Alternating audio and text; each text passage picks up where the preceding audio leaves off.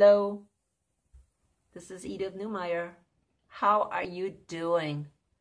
Today I want to talk about 1 Thessalonians 5. I talked to my sister today, and of course who lives in Germany, and she was telling me that the Germans are going on the streets demonstrating about peace. They're afraid that the Russians will invade Germany or Europe. And so they're demonstrating, tons and tons of people. Nobody could go on the streets for this false whatever I cannot say. Okay? Starts with a P. Yeah, they couldn't go on the streets for that. Well, they did. Some do. Some did. But right now, oh my goodness, it looks like almost all of Germany is going on the streets and they're all screaming, guess what? What do you think they're screaming? Peace, peace, peace, peace. Well, that reminded me of something that the Bible says in 1 Thessalonians 5.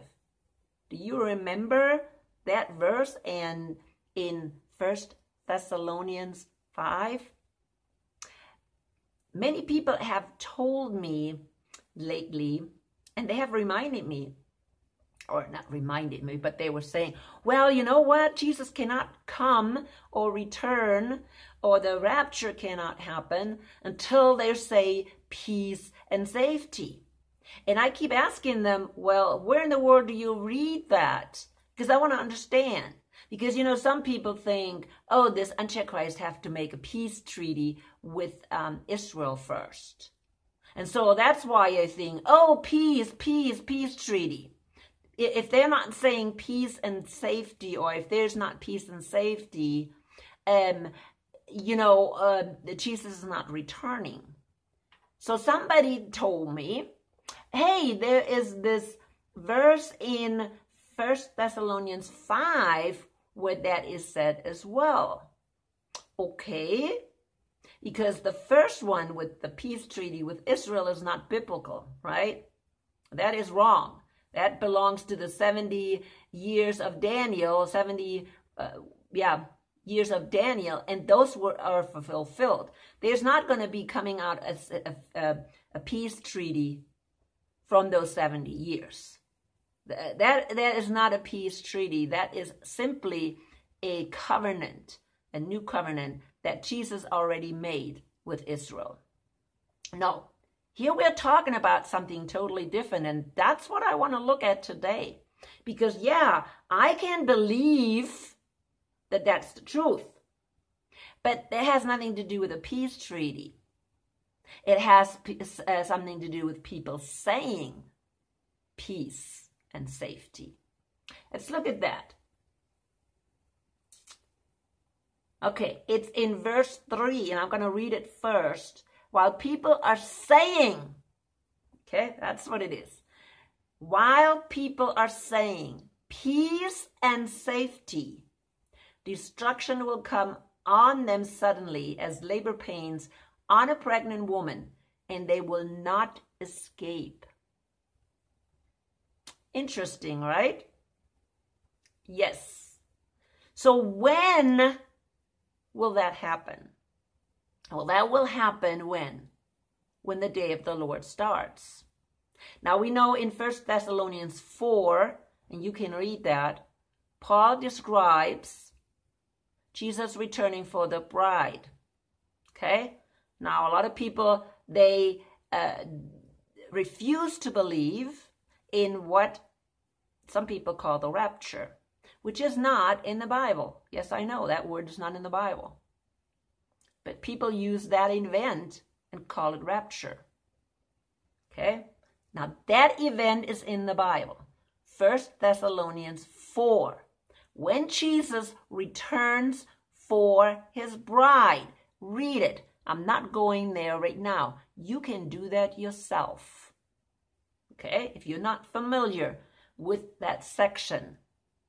But then he says in chapter 5, now, brothers and sisters, about the times and the dates we do not need to write to you. What is he talking about? That event when Jesus returns for his bride. Right?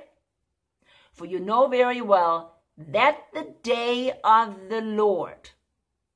Okay? So there's a correlation between the day of the Lord and Jesus coming for the bride. And it looks here also that it will at the beginning of the day of the Lord. It says, for you know very well that the day of the Lord will come like a thief in the night. That means the day of the Lord, the beginning of the day of the Lord, is like a thief in the night.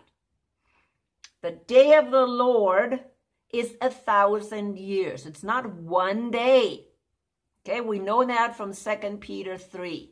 2 Peter 3 tells us about the day of the Lord, that it is 1,000 years. One day for God is like 1,000 years. And we're talking about the day of the Lord. So one day with the Lord is like 1,000 years. So we know that too. So it comes, that day of the Lord comes, that is the beginning. And at the end, we have 1,000 years passing, right? But we know that this day of the Lord starts like a thief in the night. Now, this phrase, thief in the night, people, has two meanings. Number one, thief in the night could mean surprisingly, right? A thief in the night reminds us of a surprise kind of attack. And we can think that that's what it means too, right here. So the thief of the night is surprising us. But again, in 4, he says, no, the thief, this event does not surprise us. In 4, it says, but you, brothers and sisters, are not in darkness, so that the day should surprise you like a thief. Okay? So not us, not the believers, but the unbelievers will be surprised. Okay? Another symbolic meaning for the thief in the night, it stands for, symbolically, for one feast of the Lord. And do you have any idea which feast? If you have followed my videos, you know. The Feast of Trumpets. That feast is the only feast, the 7th feast of the Lord, that happens on a new moon. And that's why that feast was called It's Coming Like a Thief in the Night. Because nobody knew when the new moon would start. They had to watch and not be surprised by the new moon. And that's why it's called like a thief, or that feast comes like a thief in the night. So we also know that the day of the Lord starts on that feast. And that's one of the feasts that's not fulfilled in the fall. The first 4 feasts of the Lord are fulfilled. So the next one that needs to be fulfilled is the Feast of Trumpets. And that is when the day of the Lord starts. He pinpoints that exactly. It's not only going to be surprising for the unbelievers, but it also gives a hint to the believers actually when that day starts. Now, we don't know what year. Okay? We don't know what year. We also don't know exactly on what day the bride is being picked up. We hear from Paul that it's the last trump. There's 100 trumps on that feast, right? So on the last trump of that feast is when Jesus picks up his bride. So we know quite a lot of information. We are not in the darkness, what he says here. But you, brothers and sisters, are not in the darkness, right? We know a lot of information. So, but for me, this saying, oh, peace and safety is more information yet. So when there is a time when they scream, when they say peace and safety, their destruction will come. Now, what destruction are they talking about? They're talking about the wrath of God. Because the first thing that happens when the day of the Lord starts is the wrath of God. That's the very first thing. So that's the destruction. We see this in a little bit. We will continue to read, and we'll get to that point. Well, we're seeing that this is what Paul was talking about. So when they say peace and safety, sudden destruction will come, and they will not escape. So now, this screaming for peace and safety in Germany, maybe in Europe, reminded me of this verse. And because a lot of people have been talking about it, they've been saying, wait a minute, we don't have peace and safety yet. It doesn't say that there's peace and safety. It's just saying that people say it, scream for it. Okay? Doesn't mean there's going to be peace and safety. But people are screaming peace and safety. And so how does this fit together with everything else? Well, you know what? Sometimes I also pull information, worldly information, into this whole thing. Because here I have a lot of information, but there's people called seers that supposedly have the gift of seeing in the future. Okay? They have this gift. I don't know where they get the gift from. Now, some people who have the gift like of prophecy, they get it from God. I don't think that these people are godly seers. Some of them are. Some of them are not. Some that just see it in something in the future. Do they get it from fallen angels? I don't know. Okay, I do not know. But they seem to have the gift of seeing what's happening in the future. There's also something called remote viewing that the military did, where they had actually gifted people that saw in the future the things that may happen. That's also something where people can see. Remote viewing is also where people have the gift of seeing what is happening in the future. And one of these people that I have mentioned before is Elmaya.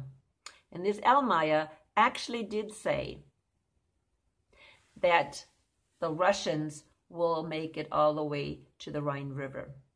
And that's why I think there is a very close connection with this whole thing. And I talked in my previous video, actually the one I put on YouTube, about that subject. So there is one video right now on YouTube that I could not put on YouTube. Oh, it means on BitChute, and I couldn't put it on YouTube.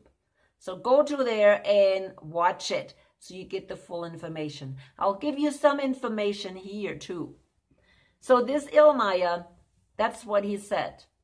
He said a lot of and you can look him up. He's on the internet. I mean, he's not, but people have written about him on the internet and his predictions. And that's what one of his predictions was about Russia. He says there will be people going on the street. There will be an economic collapse. There will be a lot of foreigners coming in the country, which all happened already. There will be a moral decline, which also happened. He was prophesying about having cell phones. So what he is predicting for this time is that the Russians will take over Europe until all the way to the Rhine River, when a dignitary or a politician is being killed during a peace conference in the Baltic. Okay? That's what he's saying. So what are we having today?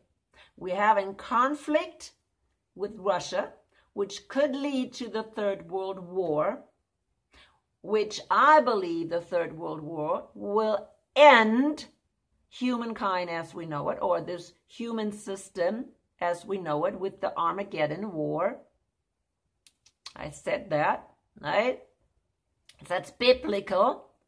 And during that time, we don't hear anything about Russia when this Armageddon War is happening. So it's very likely that this is going to be the scenario playing out. They're now screaming peace and safety, but their sudden destruction, and that is Germany, okay, will happen. Their sudden destruction can happen when Russia enters Germany, moves all the way to the Rhine River, and then NATO is trying to stop Russia, and in the process also destroys Germany. That can happen. That is a very likely scenario. Okay, very likely. So all we have to do right now is we have to keep our eyes open to this next event, when a dignitary will be killed and the Russians will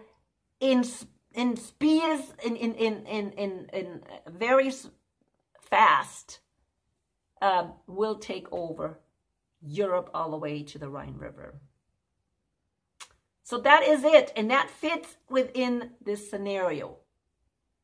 But let's continue to read what it says here. It says, but you, brothers and sisters, are not in darkness, so that this day should surprise you like a thief. Right?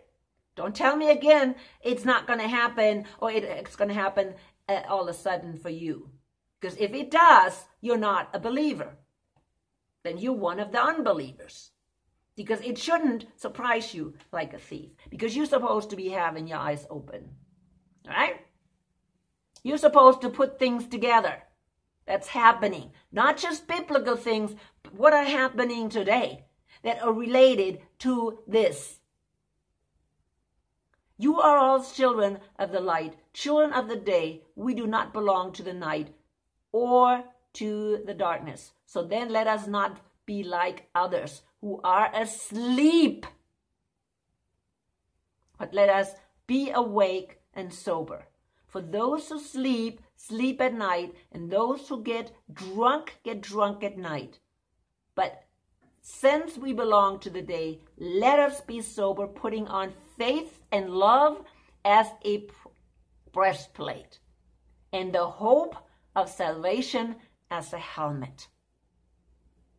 And then I will go down to verse 9. For God did not appoint us to suffer wrath, but to receive salvation through our Lord Jesus Christ. And here is describing the destruction that's coming upon the people, the unbelievers, that are now screaming peace and safety. Okay? This is on the streets. They're screaming peace and safety. We want to go back to normality. These are the people that stayed home during this false peace and didn't say anything because they wanted to go back to normality. They took this because they wanted to go back to normality. But now they're on the streets screaming peace and safety. We want peace and safety. And they don't understand that their sudden destruction will come. They will not escape it. This is what I'm predicting for Germany. Now, what does it say here? For God did not appoint us to suffer wrath, but to receive salvation through our Lord Jesus Christ.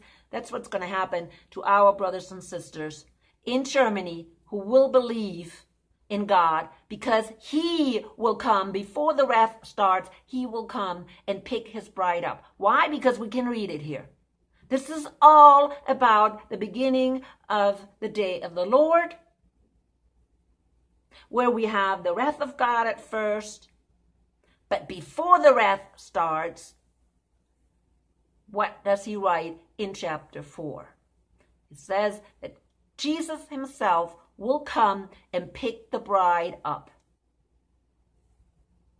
This is all clear for these people that keep denying the rapture, keep denying that Jesus will come before the wrath. Because see, then the wrath will start. The Third World War will start. And Russia will be destroyed right there in Germany. Of course, the German people will be destroyed as well. Germany will be toast. So will be Russia. No more bear. No more bear. No more Soviet or Russia left military. Why? Because I have been saying it in my last video as well. Please go to BitChute and watch that video. Okay? I said it there. Because at the end, during the war or the Battle of Armageddon, which is the end of the Third World War, no Russia is there. Nobody's coming from the north. We only have the kings of the east coming.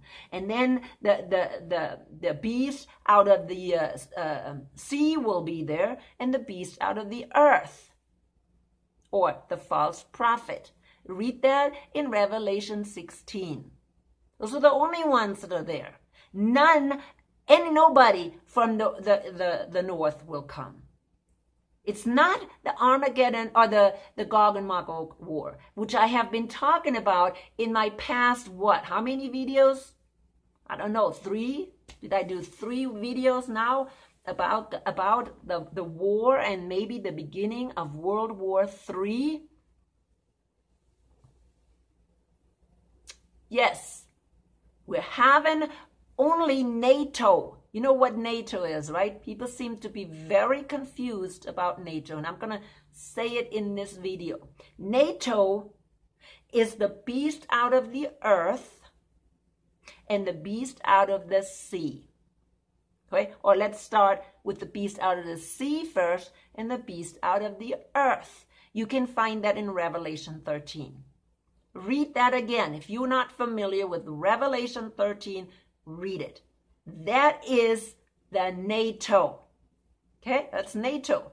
Now, I know people don't want to say that. They don't want to take responsibility saying, oh, NATO is the U.S. Yes, NATO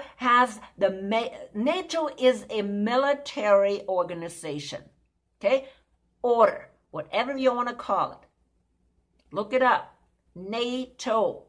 What does it say on Wikipedia? What NATO is? It's a military organization. That's what it is. And I think in North Atlantic or something, military, whatever. Okay? So it's a military organization. Who has the biggest military in that organization? The United States. Where do the rest of the military come from?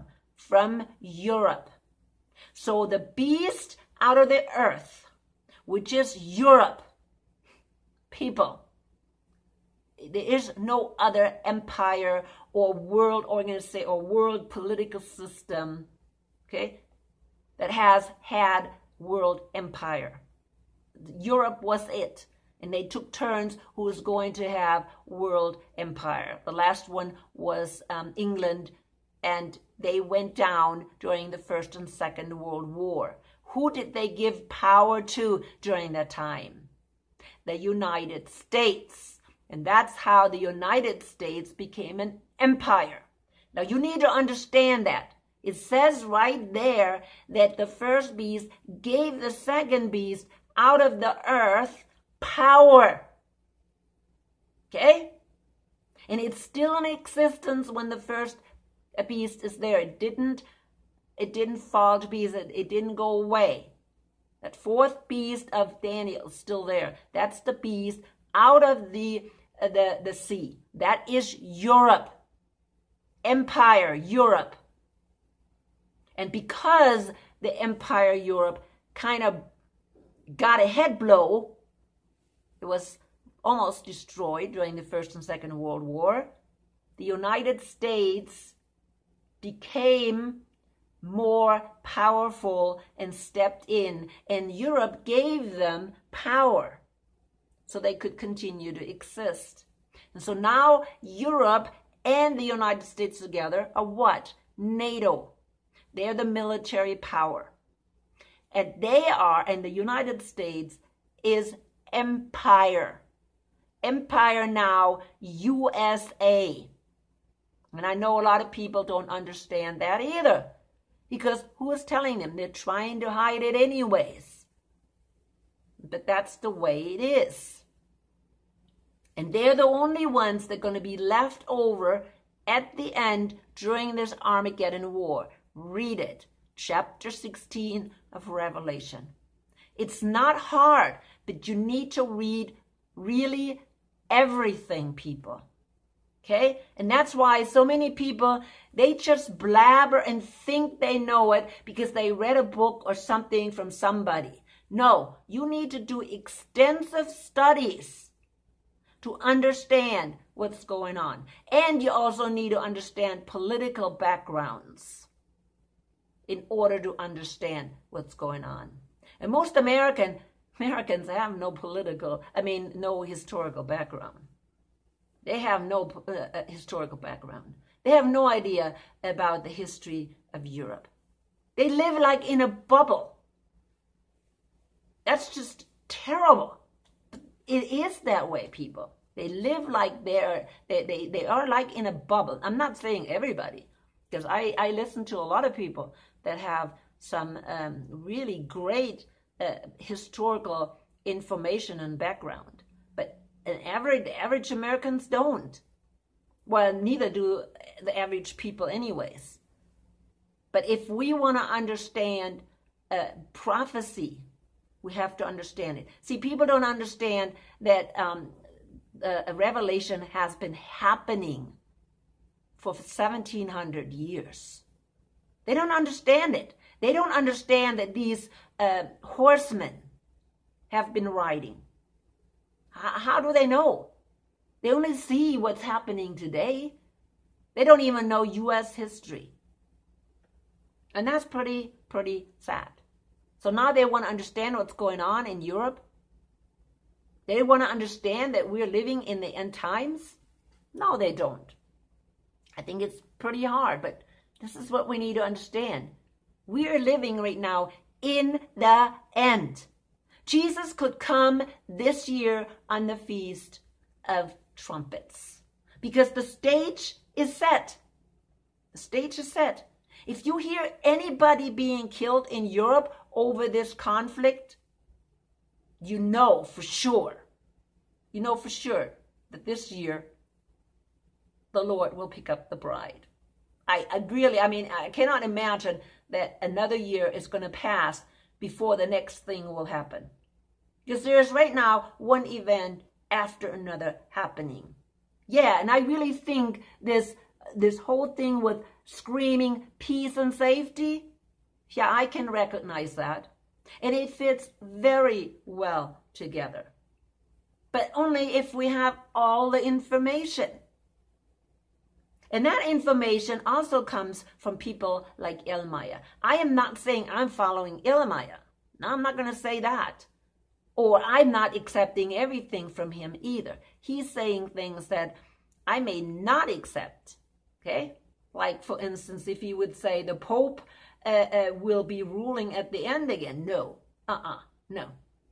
He's saying that there will be a golden age after this whole turmoil, which is true. There's going to be the millennium. Yeah, it is true. People will live in harmony. They will not have much. It's not going to be as prosperous. Everybody's going to have to start from scratch again. But they will be happy. Most people will be dead. He's saying, if you find a cow, you can put a golden bell around the cow because it doesn't belong to anybody. So yeah, But I'm coming to an end. I just think it is very interesting what's happening. And unless we keep our eyes open, we will miss the day, especially if you don't have the Holy Spirit. We need to have the Holy Spirit. You know, I have talked about these 10 virgins and the 5 that are not making it, that the door will close in their face and they will have to go through the wrath of God. And there's nothing I can do. I can only, make these videos one after another, trying to reach people. So that's the only thing I can do. And again, remember, go to my BitChute channel, because I put some videos there that I feel I cannot put here on this on YouTube. So please go there. That's just the way it is. Anyways, let the Holy Spirit guide you always.